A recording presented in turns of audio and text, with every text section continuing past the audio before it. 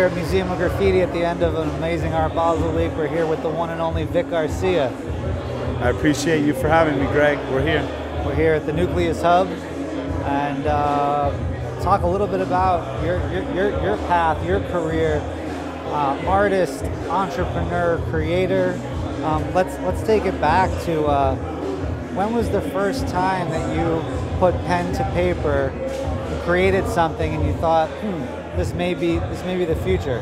So yeah, I actually started pretty late into my life. I picked up the pen and paper probably my junior year of college, and then I didn't consider anything of it. I didn't think it would lead to a career and a passion in what I love, and just these little drawings took over my wall with not the right supplies, not the right markers.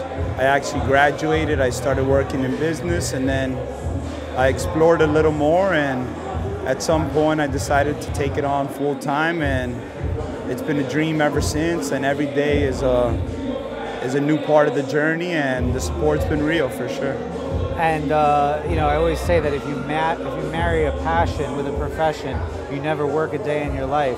And talk a little bit about the characters that you've created in your work, and what inspires you in creating those characters.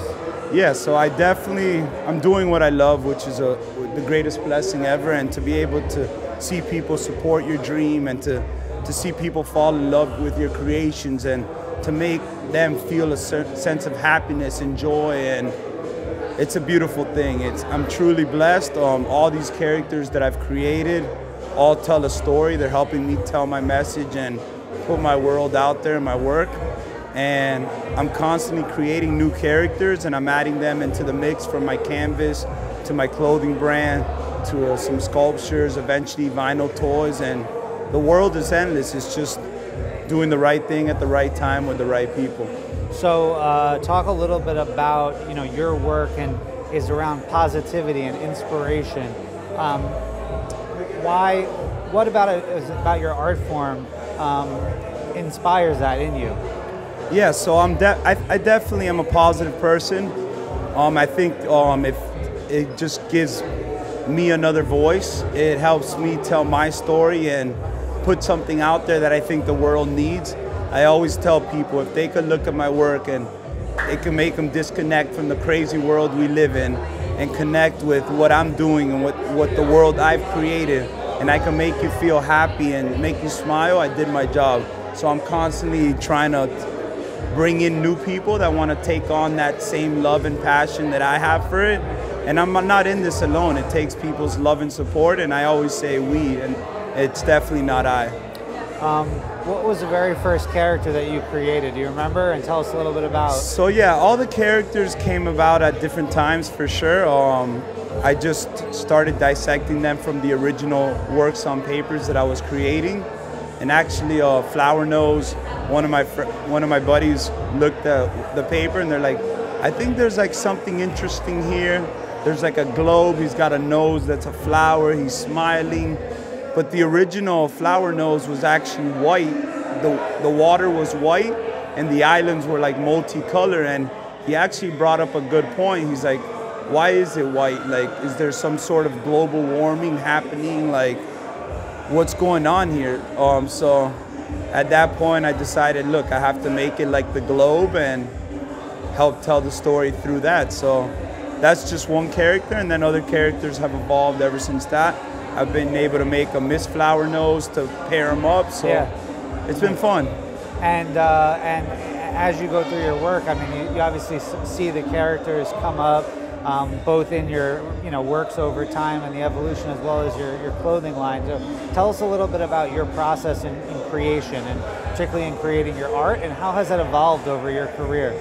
So yeah, it's definitely always a work in progress. There's still a lot more things to conquer, and there's still a lot more dreams to accomplish.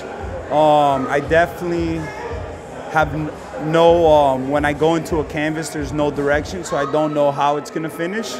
I definitely try to keep repeating these characters and these inspirational messages throughout all the work I do, to kind of like create some sort of DNA throughout my work, so people could start recognizing it and start getting familiar with it. But there's definitely a lot more to do. I definitely want to discover more 3D things, maybe animation one day.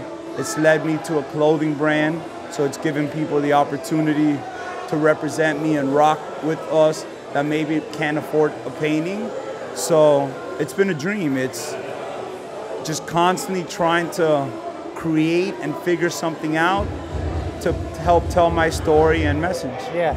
So let's talk a little bit about the clothing line. Like, how did that come about, and what was the first thing you made? Do you remember? So yeah, I definitely did a couple just blank shirts, black and white, on some like just blank canvas tees. And those were with characters? Or? Yeah, with characters. My friend actually was looking through my notebook and he's like, why don't you like start creating some sort of shirts like with these characters? And they're actually, the first character that I put on a shirt was Weekend Mode. So it was just a blank shirt that had the VGA Studios at the time with Weekend Mode on the back. I kept it light, 30 to 50 pieces. And then I did another one, and then from that it evolved into a long sleeve, more colors, more design. And then it's evolved. It's evolved, and from denim to jeans to hoodies to bathing suits to shorts to hats, and I'm constantly trying to evolve to Letterman jackets, and yeah, it's just nonstop. Yeah. And if you haven't checked out the stuff, I mean, it is absolutely amazing. The quality is incredible, but it's the messages on it, the different capsules that come out, different points during the year. Definitely check that out, VGA World. But it's also taken on, you know, in professional sports, we see fashion and kind of, you know, I call it the creative direction of sport, taking such a impactful role in, you know, everything from, you know, fit checks, walking into the stadiums for games. Your clothing has taken on a big part of that. You know, you see a lot of players across all sports, particularly NBA, NFL, MLB, that are wearing your messages and your clothing, you know, in and around the games and leaving the hotels. And how did that come about, and what does that mean to you? It's definitely a dream. I grew up a sports fan, to now see I was the kid outside getting autographs and waiting for hours, and I was a fanatic of all these sports and all these professional athletes. It's now cool to see the younger generation of these athletes supporting my dream. A lot of these athletes I've actually never met, and it's just me connecting with one athlete leading to the other, and just different people just putting me on and helping me tell my story and my dream. The support's been incredible. To see these athletes that just have the access to every brand in the world open up these boxes and packages of my clothes and actually put it on and decide, look, this is something cool, this is something I want to wear, gives me chills every time. And what is it about the clothing brand and your artwork that you see people connect with the most? Is it that positive messaging? I think definitely the positive messaging. I think the quality has improved definitely since day one.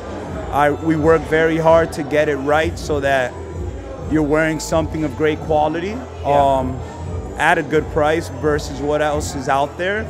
I think it's opened the doors to a lot of amazing things. The athletes are great, but everyone that wants to support my dream is just as important as these athletes. The stores I deal with have been great too, because it's put me in front of new people that I maybe would have never met. Right. And it's cool. It's a dream to see someone walk in wearing your shirt or wearing your jacket. People that I don't even know, it's a beautiful thing. Yeah. And as your, you know, like you said, as your art continues to evolve, you've talked about vinyl, 3D animation. Talk to us a little bit about, you know, your vision for the future. Yeah, that's for sure. I definitely have a lot of dreams. I feel like I'm just getting started. I feel like there's way more people to impact in this world. The world is a big place. Yes, I do love the city of Miami, but this dream is bigger than Miami. I think these vinyl toys now more than ever are very important within the culture and within this art game that I've jumped into. I think it's giving it's going to give me an advantage that maybe not every artist has.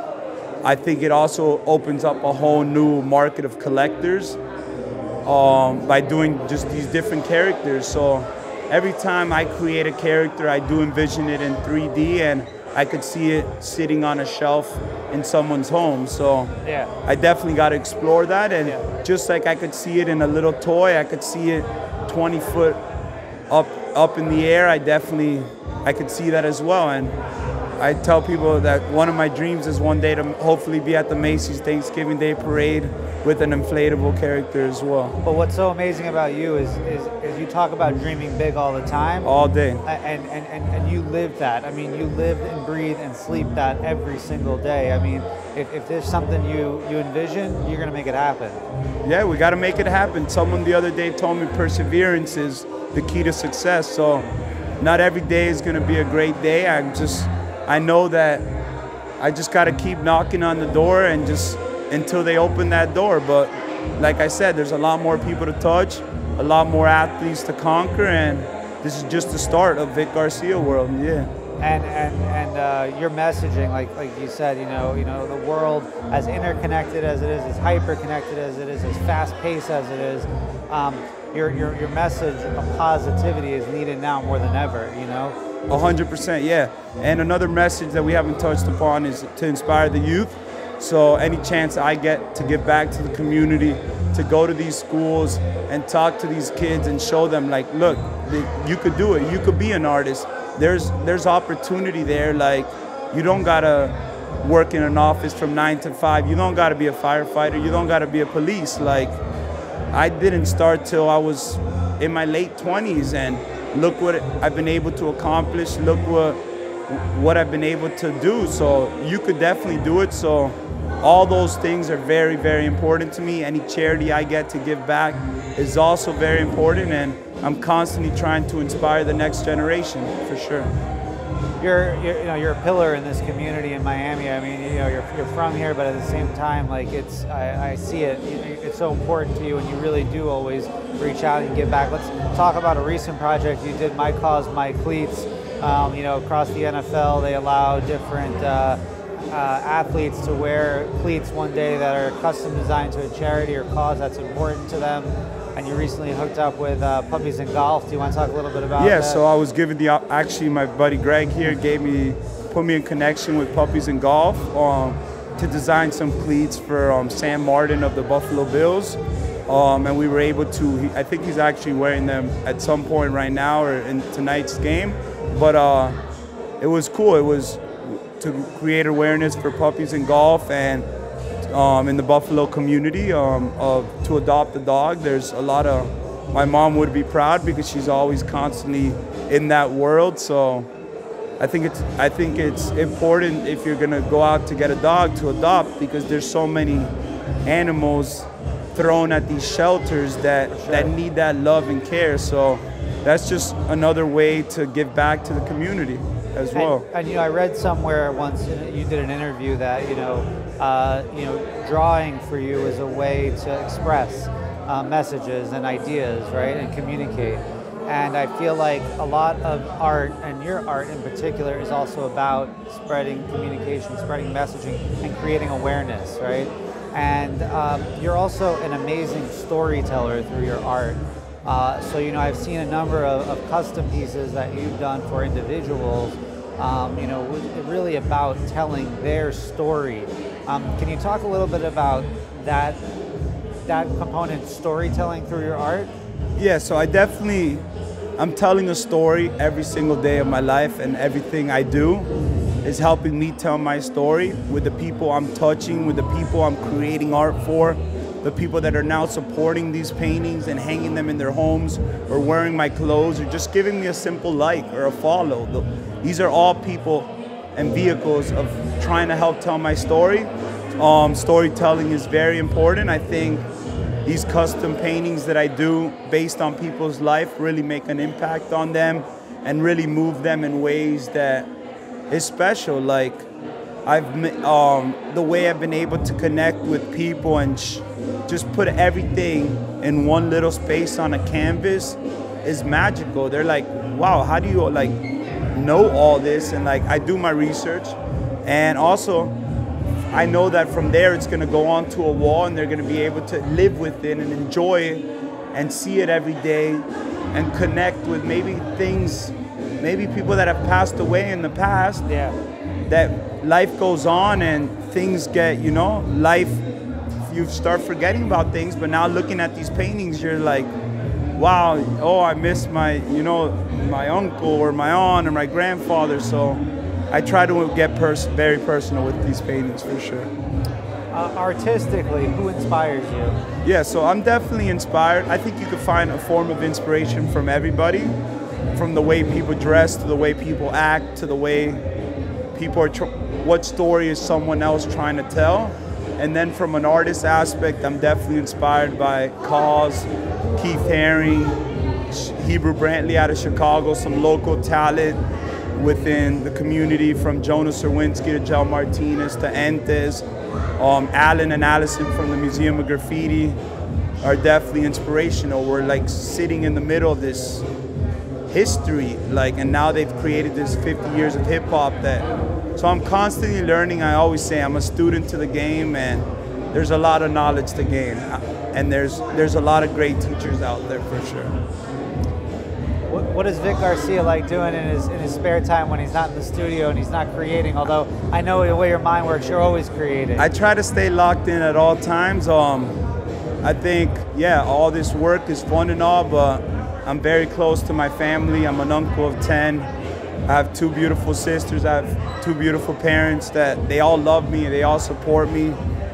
My friends are everything to me. So all that stuff is important. I'm constantly molding relationships. Me and you have created a nice relationship. We do things, obviously sporting events. I just try to get out there and support people that support me, so yeah, that's what we do. Few people better than you in terms of showing up for people, being there to support, and you know, I think people give it right back, right? Because that's the love that you put out there in the world. Yeah, that's what I'm trying to put out with the world and with my art, so I have to show up and show love because it's important, and I always say together we make this world a better place, so, and we could all help each other. I think there's room for everybody, and I think we just gotta keep knocking on the door and keep grinding and putting on for this city, what we call Miami and what we call home. So you've lived in Miami, you know, your life, and how have you seen Miami, you know, change over your lifetime? And look, I think it's constantly growing. I think there's still a lot more to do in this city. There's a lot more people to touch. I definitely. This area of Wynwood, at some point, like, you couldn't even drive through here. So to see it now, like, evolve into this community of artists and people of all kind, and just a whole week of Art Week and Art Basel, of people all over the world coming here, shows something. Yeah. The water, the culture, the different people everywhere, the colors, the women, everything. Like, it's a beautiful city.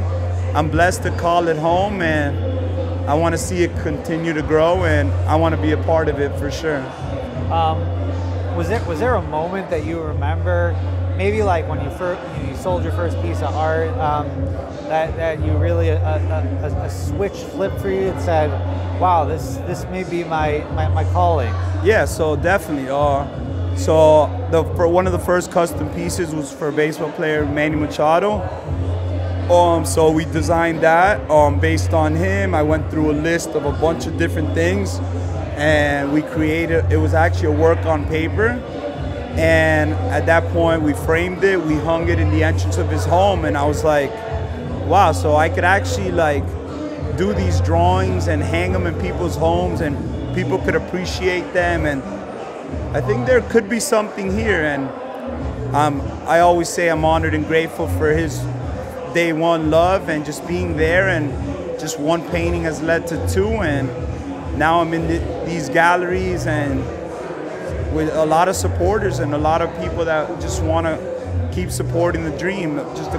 Just a couple days ago, I had the honor to have Mookie Betts in my studio, and yeah, it's magical to see different people join your journey and join your dream. So, well, when you're as inspirational as you are, and the message is something that's so easy to rally around. You know, positivity, love, inspiration. You know, I think you have this amazing way of creating community, right? Like everybody that supports in a different way, whether they stop by the studio, whether they get a piece of artwork, or they wearing a hoodie. You know, they're buying into that. They're part of that community, and you have an amazing way of creating community around your work. I think community is the most important thing here. I think I'm constantly creating a community. I'm constantly creating a family of people. I'm constantly trying to touch new people with it. I think one person leads to another person. So by having different avenues of people helping me tell my story, it's just gonna help this dream and journey grow and put me in front of new people. So I appreciate every single one of you that have supported this dream, that has given me a like, that has bought a piece of art, piece of clothes, that has showed up at an event. I know I have a lot of different events, but people keep on continuing to show up and show love, and I'm grateful for each and every one of you, for sure. Now, I've had the pleasure of being in your studio, but for those who haven't, describe that feeling if somebody stepped into your studio and your world. What is that like? Yeah, I think they're stepping into a happy place.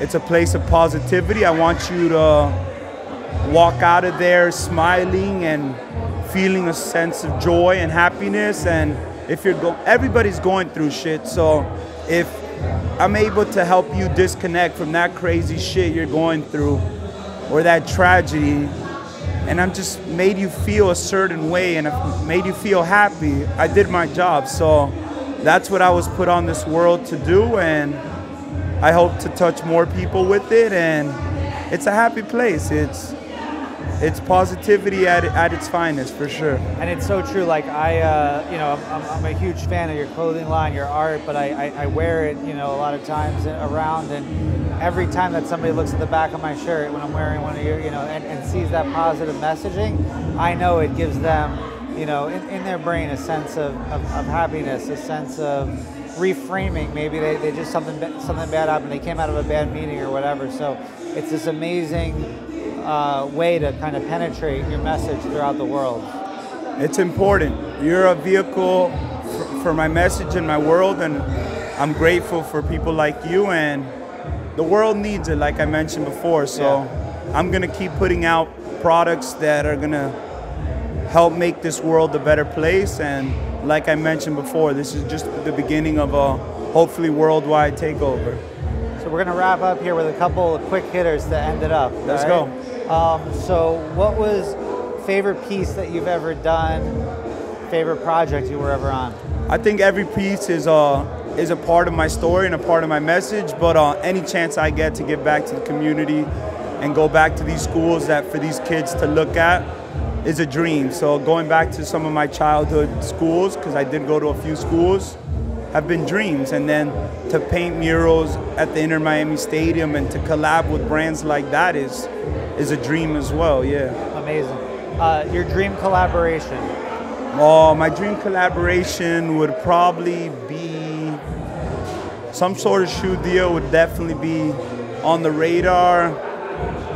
Some sort of, just like some of these franchises are now doing these like jerseys and court collaborations. Yep. Is a dream. To be at the Macy's Thanksgiving Day Parade's a dream. So as you can see, I'm dreaming big at all times. Yeah. And like I said, if you dream it, it is possible, because we know that. It's going to happen, already. yeah.